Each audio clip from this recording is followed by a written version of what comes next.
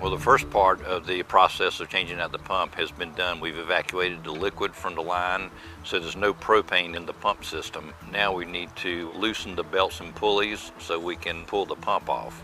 The beauty of the replacement of the 3021 series pump is that the shaft size of the pump is the same as competitive models, so we can use the same pulley and sheaves, making it less expensive to make the switch out. So what he's doing now is basically adjusting the motor rails to take the tension off the belts so they can pull the belt off the pulleys. There's no piping, there are changes that have to be made because of the way the casing of the new Blackmer 3021 series was designed. So no pipe wrenches are required. It's just a matter of using wrenches and maybe a gear puller to pull the pulley and sheave off, which is something that all propane guys have. You can see the tension loosening now because the motor rails basically will adjust the tension of the belts. And once you get that loose, then the belts will come off. The motor doesn't come off, no electrical works. I mean, basically you've eliminated any subcontractor that would have to be brought into the process. The same horsepower motor that was pulling the competitive model will pull the Blackmer pump. We're going to take the pulley off the motor because we're going to reuse the pulley to put back on the Blackmer. And then we break the flanges off of the competitive model. So it's a matter of taking a 9/16 wrench and breaking the flanges off the top and off the inlet. The only thing that is going to have to be done is take some of the weight or the tension off of the pipe just so it'll slide off. The pump flanges have an O-ring seal that's going to keep it from leaking, so one quick little tap on it will break that seal, and then it's just a matter of reducing the weight of the pipe so it'll slide off and she's ready to slide right out and slide the new Blackmer in.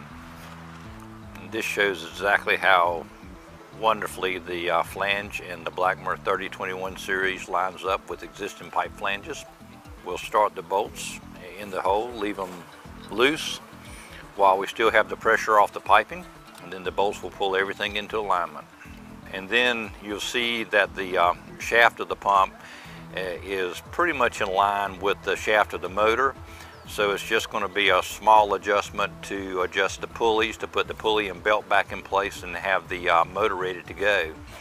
So now, as putting any two pieces of pipe together, you'll get both flanges started and then tighten your systems up and she'll be gas ready.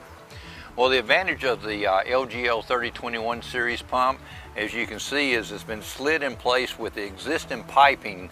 The old pump flanges are still intact with the piping.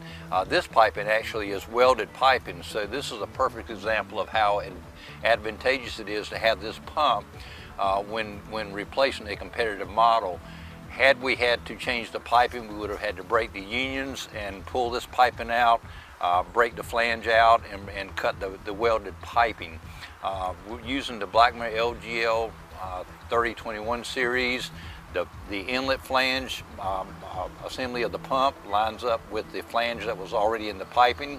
The outlet flange of the pump lines up with this flange. Slide it in place, replace the bolts, and then she's tied in, ready to go. Tighten her up and she's leak proof.